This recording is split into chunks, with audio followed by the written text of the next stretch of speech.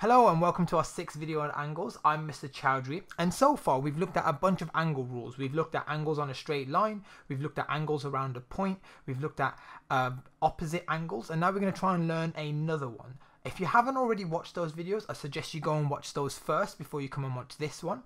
But here's your first task. I've got two shapes here. What I'd like you to do is tell me what the angles are inside this shape, and what do you notice about the angles within this shape. Pause the video and have a go at that. Okay, so let's have a look at these shapes. What we have is a rectangle and a parallelogram. Now let's have a look at the angles within the rectangle. Let's have a look at the angles within the rectangle. We know it's a rectangle because it's made up of parallel lines and it's got four sides. So we know it's a rectangle, and the angles on the inside of this are 90 degrees. They are all the same. Now let's have a look at this parallelogram. Now the angles in the parallelogram are very important. They're very distinct. We know that the opposite angles in a parallelogram are equal, and we know this from our parallelogram rules. Our geometry of parallelograms tell us that the opposite angles in a parallelogram are equal, and that's what they look like. So these two are equal and these two are equal. So the purple angles are equal and the pink angles are equal.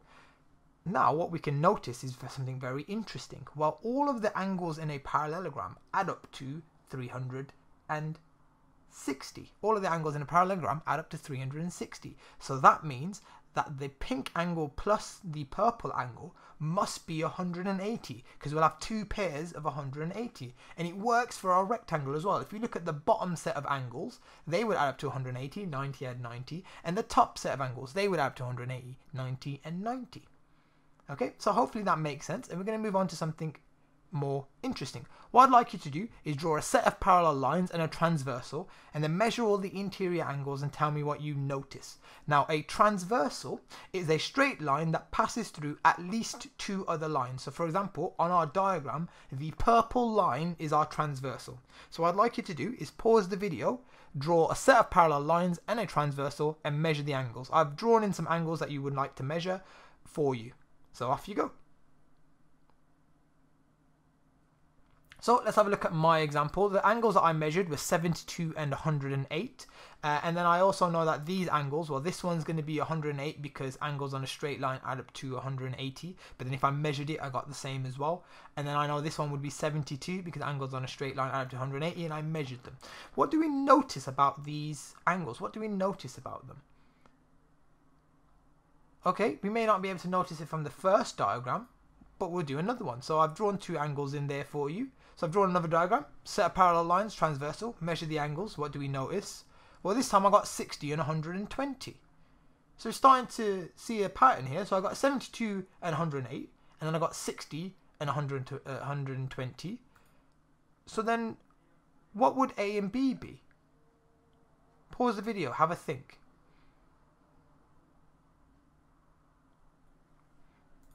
So the rule is that if I've got A and B, and we can see from the other angles, I had 72 and 108 and 60 and 120. Well, A plus B must sum to 180, because we can see that in our other diagrams. 72 add 108 gives me 180. 60 add 120 gives me 180. And that's because of this angle fact, that co-interior angles sum to 180. Co-interior angles sum to 180. So we need to understand what makes two angles co-interior. We need to understand what makes two angles co-interior. So angles are co-interior when the lines are parallel. So we can see we've got two sets of parallel lines. The angles are on the same side of the transversal. So here's my transversal. I can see A and B are on the same side of the transversal. Right? They're both on the right of the transversal. And then both angles are interior to the parallel lines. So we can see that they're inside the parallel lines. And if we think about it, if we go back to the first task when we looked at that parallelogram, we can see that we've basically got a little bit of a parallelogram here. The bottom angles of a parallelogram, we can see it because I've got two sets of parallel lines and the transversal. Angles co-interior, and I'll just say it again, are if the lines are parallel, if the angles are on the same side as the transversal, and if both angles are interior to the parallel lines, then they will be co-interior and they will sum to 180. So here's our first diagram. Let's have a look at it. Do the angles sum to 180? Pause the video. What do you think?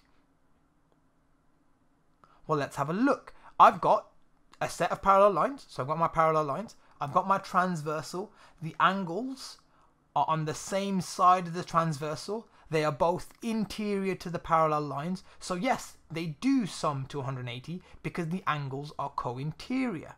Here's our second diagram.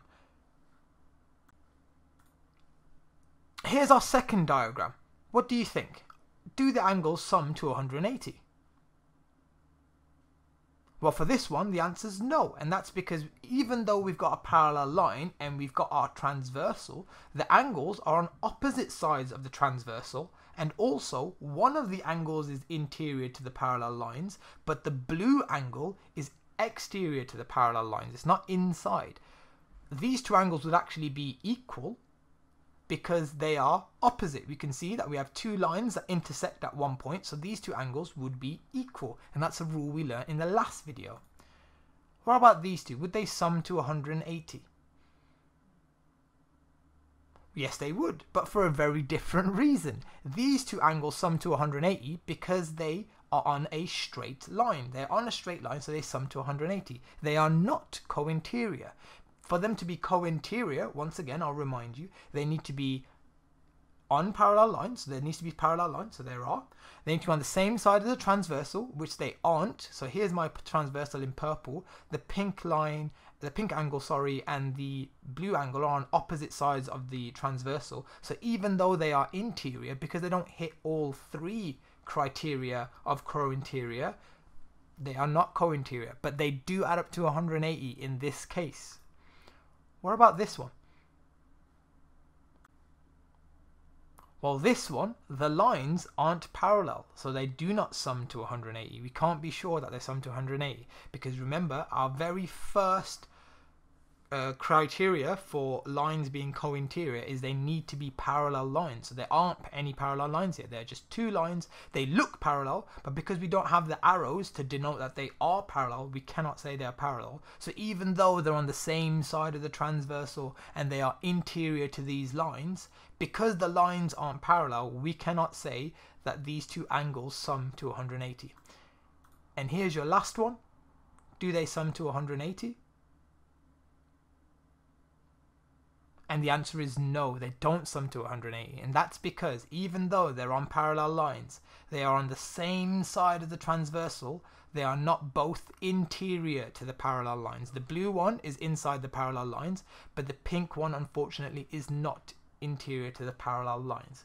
So hopefully that gives you a really good understanding of what co-interior angles are, what the characteristics of the co-interior angles are. Remember, the characteristics are that they need to be on parallel lines, they need to be on the same side of the transversal, and they need to be interior to the parallel lines. If it fits those three, they are co-interior and they sum to 180.